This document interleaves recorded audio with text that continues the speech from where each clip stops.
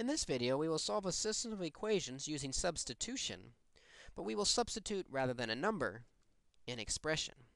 Just as we can replace a variable with a number, we can also replace it with an expression.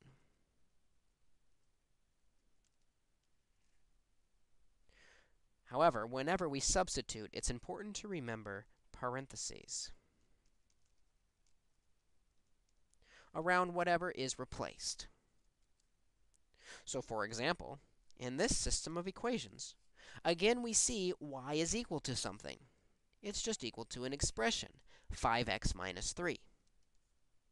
This means the y in the other equation is also equal to that expression, 5x minus 3. So we can replace the y in that expression with 5x minus 3.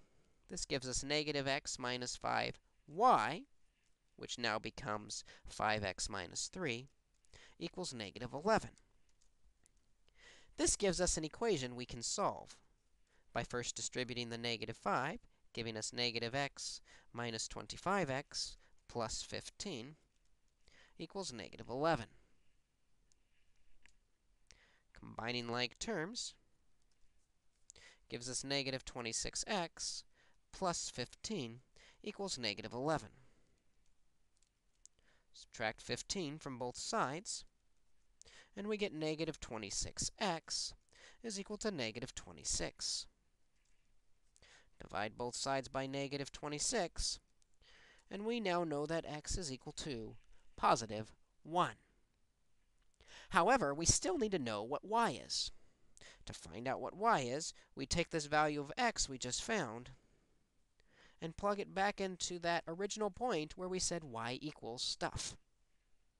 Y equals 5x minus 3. Well, x we just found out is 1 minus 3. 5 times 1 is 5, minus 3. Y must equal 2. We now know our x and y, and we can express our final answer as an ordered pair, x comma y, 1 comma 2. Let's try another example where we can substitute an expression in order to find what x and y equal.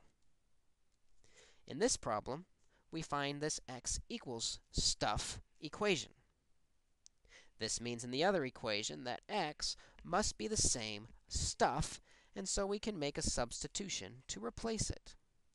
2x now becomes 2 times 5y minus 22, in parentheses, minus 6y equals negative 24.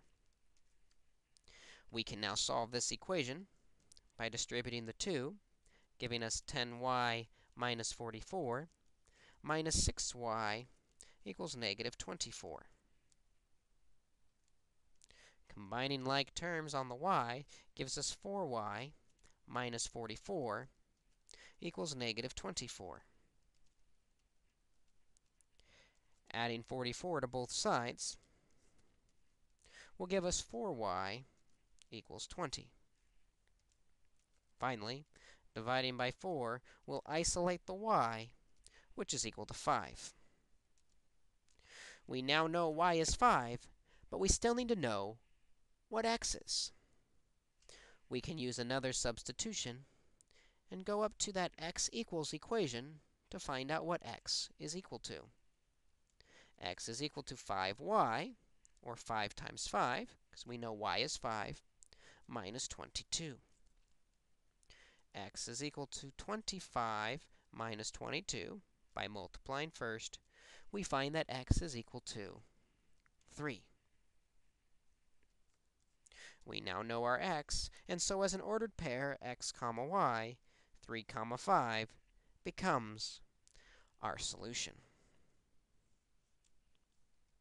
By making a substitution and replacing the variable with what it represents, in parentheses, we get an equation we can solve, and then plug back in to find the other variable.